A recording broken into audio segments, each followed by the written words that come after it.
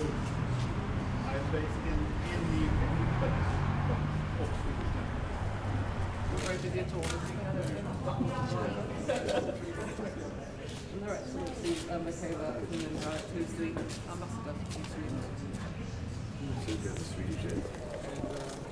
We save enough energy to heat 2,400. We use some of our automation. We use computing to make the laboratory easier. Yeah. Very exciting.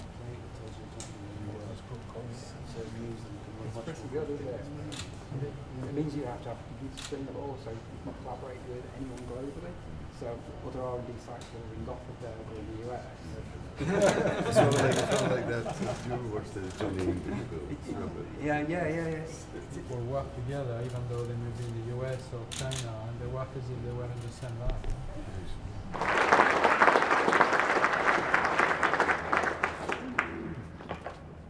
Ladies and gentlemen, it really is a great pleasure to be able to join you today as we celebrate the splendid example of world-leading science, creativity and innovation represented here. Having myself studied at Cambridge, as the Secretary of State just reminded me, at Cambridge over 50 years ago now, one of the things which I've always found so special about this city is how it attracts the meeting of minds, sparks unique cross-disciplinary conversations, and nurtures collaboration and ingenuity.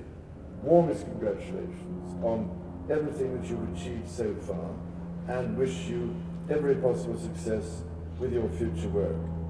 Nothing, after so many months of postponement, could therefore give me greater pleasure than to declare the new AstraZeneca Global Research and Development Centre open.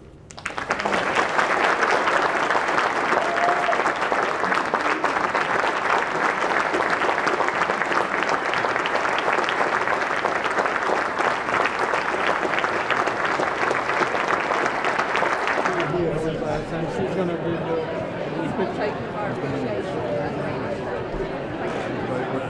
I don't deserve it.